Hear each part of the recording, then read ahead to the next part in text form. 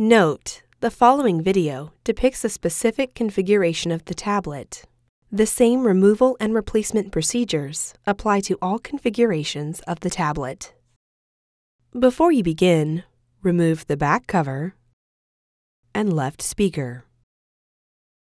Removal. Using minimal force, lift the locking bar up on the proximity sensor antenna ZIF connector and disconnect the proximity sensor antenna ribbon cable from the audio board. Caution: use care to prevent damaging the ZIF connector and ribbon cable.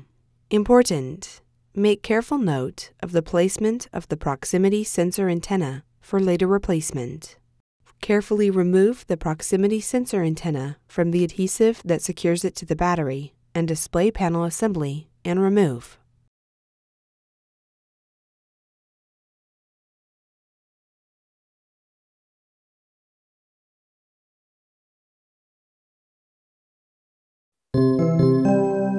Replacement.